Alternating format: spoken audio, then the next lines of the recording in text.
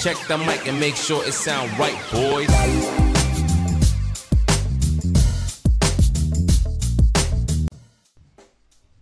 Hello fellas, so what you see here is the crankshaft of my kid's RF car, and the problem at hand is that it's broken, and it's broken at the position where it takes the heavy load of the car. It's quite a big RF car, so we want to bond that, of course, in the strongest possible way, and that's what I'm gonna tell you today. So let's get started.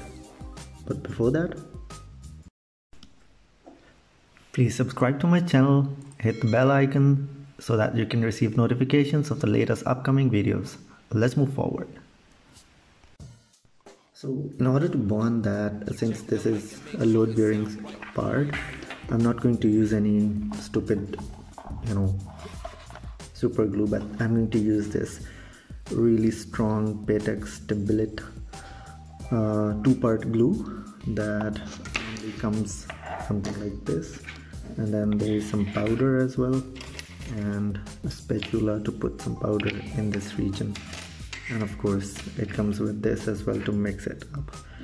So yeah, an important step to bond any kind of two surfaces is that we need to have an extremely good surface preparation of the two broken parts, because the biggest enemy of these bonded structures is the surface preparation. If it's done badly, we need to clean the two surfaces from grease as good as possible. It's also really important that if you're using any kind of glue, or especially if it is a 2-part glue, don't forget to wear gloves, because these things can be pretty dangerous for the skin. To clean these two surfaces that are to be bonded, I'm going to use rubbing alcohol to remove any grease.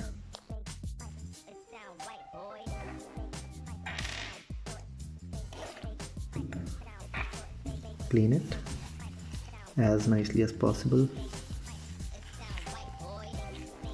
Let it dry.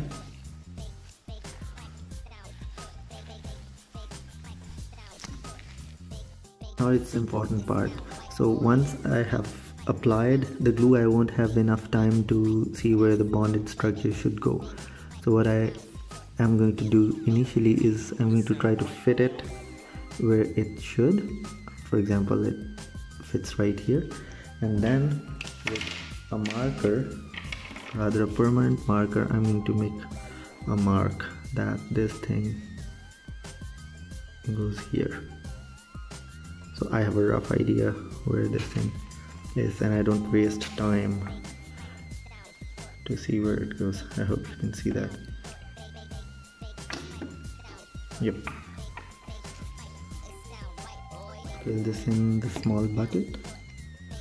We don't need much.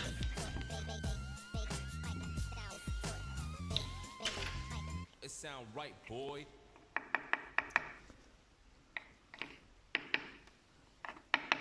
So I have mixed it for approximately 3 to 4 minutes continuously. I'm going to apply this on the place where I want to bond it.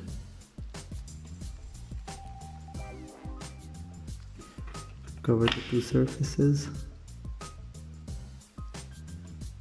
This one. So now you see this glue has a coloration, and if you had not made the mark where you have to bond it, you wouldn't recognize it.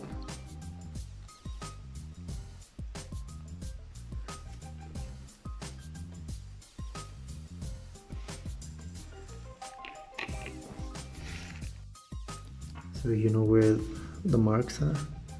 Try to bond it.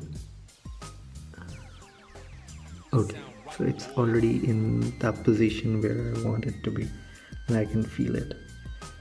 And then keep it like this and put a little load on this from the top.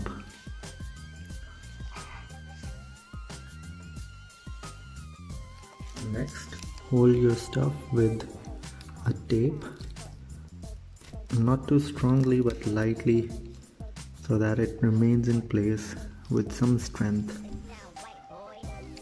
That's recommended by this company, but just for first 10 minutes, then you can even remove that.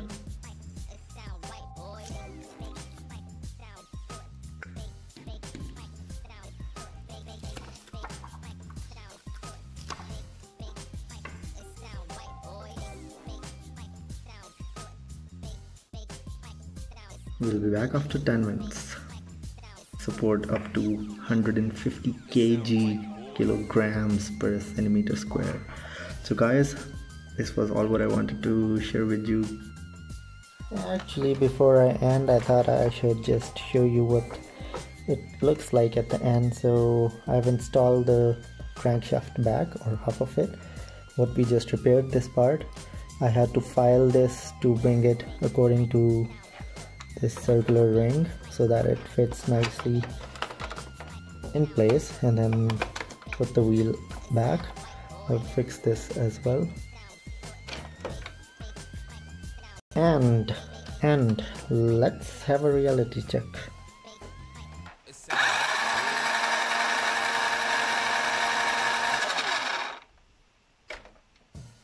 Thumbs up. See you later. Check the mic and make sure it sound right, boys.